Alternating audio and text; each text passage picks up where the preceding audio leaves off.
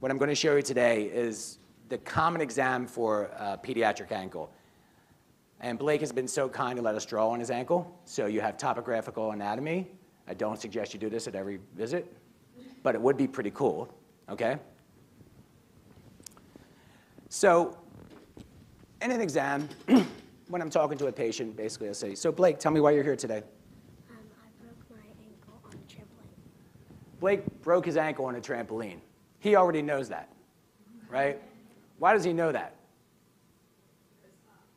Because he's smart, right? And that's what he was told. All he knows is, I twisted my ankle on a trampoline and it's probably broken, okay? How did that happen? I fell on the hard part of the trampoline. What were you doing at the time? Playing with my sister. Were you doing any flips?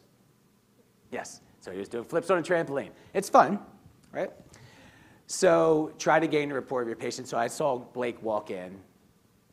I took a look at how he walked. You know, he's not going to limp. We actually had to try him limp yesterday, and it looked more like he may have had a neurologic disorder. So we decided not to allow Blake to walk because we didn't want to confuse you guys. We tried to teach him a limp. It's really not easy to teach a limp if you don't have to do it.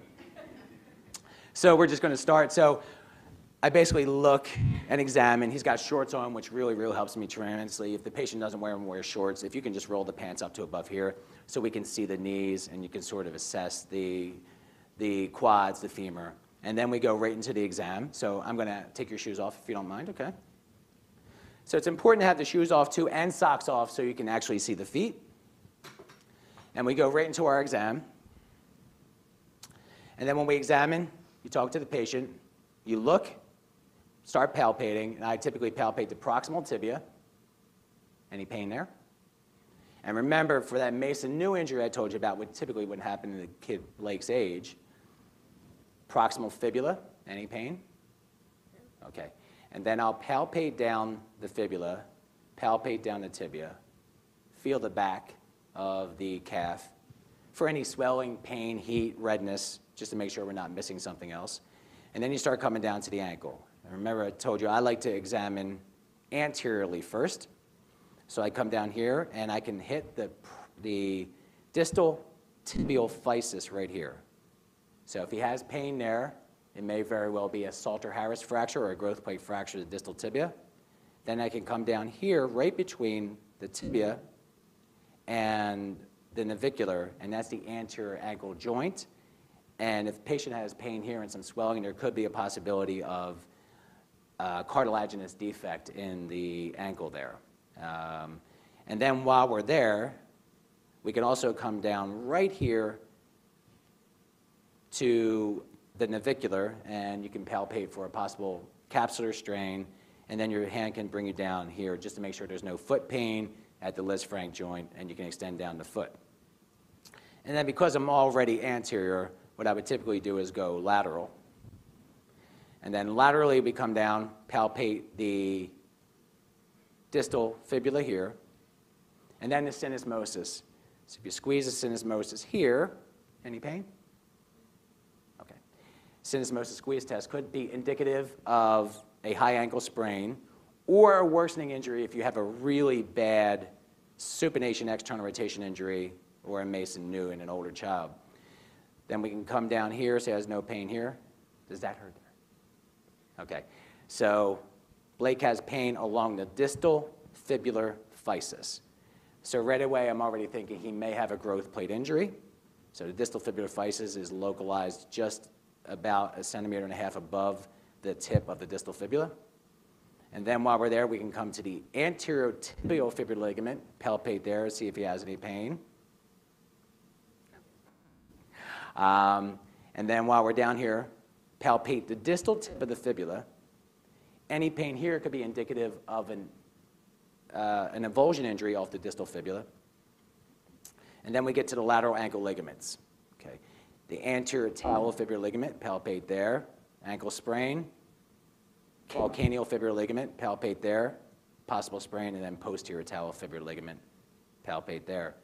While you're out here, you can also palpate the peroneal tendon, palpate along there. Any pain along there could be indicative of peroneal tendinitis. And that peroneal tendon leads right down to the 5th metatarsal base. And you palpate there, and the patient, if he has any pain there, it may be one of the 4 toe injuries that I told you about. Now, typically the Jones injury is going to hurt a bit more distal right there. But because the injury is so painful, the patient may not be able to delineate between a base versus a Jones. So that's your anterior and lateral ankle ligament exam. Now, for illustration purposes, we drew the medial here. Typically, you wouldn't try to examine the medial side on the other side, but for the camera, this works much better. So we come down medial,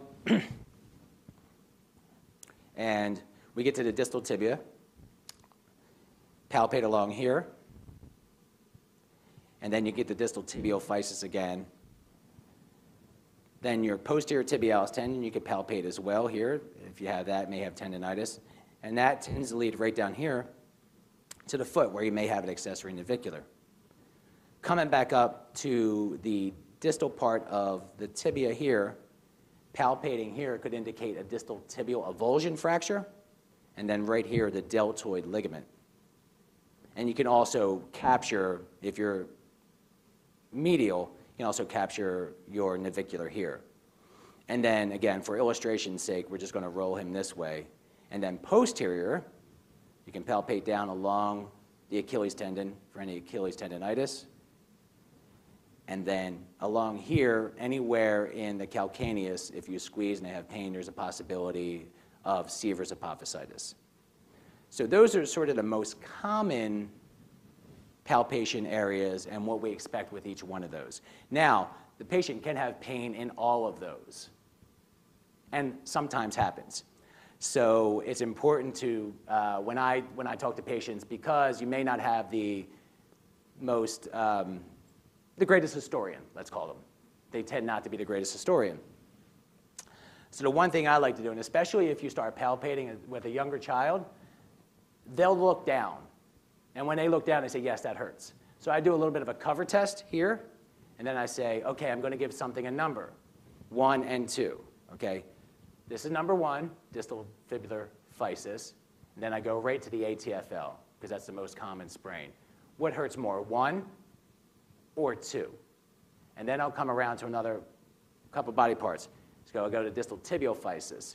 It hurts more, number 1 or 2?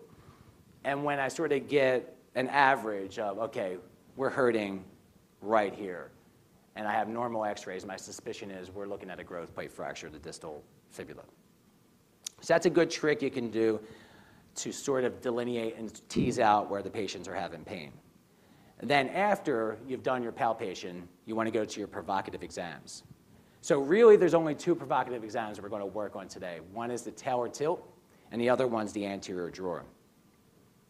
So for the Taylor tilt, you do it in plantar flexion, in neutral if you can get them in neutral, and then in dorsiflexion. So when we start in plantar flexion, here about 10 to 15 degrees of plantar flexion, and you tilt the ankle this way. If the patient has pain or instability, it's likely an anterior talofibular ligament sprain. There. Now we bring them up to neutral and inversion, and they have pain. It's a calcaneal fibular ligament sprain. Now, the same thing holds true when we come to neutral medially and evert the ankle. Let me get my hand in there. And if they have pain, it could be a deltoid ligament sprain. And then dorsiflexing the ankle and inverting could indicate a posterior talofibular ligament sprain. So you want to be sure that you're doing it in all 3 dimensions. So plantar flexion, neutral, dorsiflexion. Now you don't have to be 20 degrees of dorsiflexion. You don't really have to push them up. They're not going to want you to do that anyway. But it gives you an idea of where the sprain is. And then to test the stability of the ankle, basically we do an anterior drawer. Now the best way to do that is patient lying supine and bend their knee. But for illustration purposes, we're going to bend the knee up a little bit more and take the hamstrings and take the calf muscles out of the equation. And when we do an anterior drawer, and we'll demonstrate this in this plane, and then we'll demonstrate it from the anterior plane. Now, he's probably not going to have a positive anterior drawer because he's not unstable. But I'm going to do it the way I typically do it, and I'm going to move my hand so you guys can see it a little bit better. But you basically grab the heel, use the tibia as your fulcrum, and you pull forward. Did that hurt? Looked like it hurt. So you're in a little bit of plantar flexion here, and you pull forward. And you guys can sort of see on the video that he does have some translation. Now, most of that is skin, and I'm just trying to exaggerate to prove a point here. He actually has a little bit of translation. He's fighting me. He has a little bit of translation here. And then when you come anteriorly, you can see it. Now, when I move my hand, you maybe see it a little bit better. And then you get like this. Relax for me, bud. Let it go nice and loose. There you go. And that's your anterior drawer. So those are your two provocative tests. Tower tilt, anterior drawer. Now I know from the PT and the ATC standpoint, there may be a lot more tests that you guys do on the back end, and I'd like to hear about them in our discussion. But this is basically our ankle exam, how we do every patient every time. And again, I didn't say this on the exam, but I examine the other side first. Now, it becomes a little bit more problematic when they've injured both ankles, right? So you don't have a comparison view. And sometimes you may actually have kids who have ligamentous laxity. And when they do, you do an anterior drawer, and they're lax. And you go to the other side, and they're lax. You're, okay, we're dealing with a lax patient. All right, man.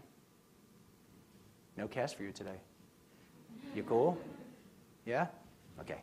Thanks, brother.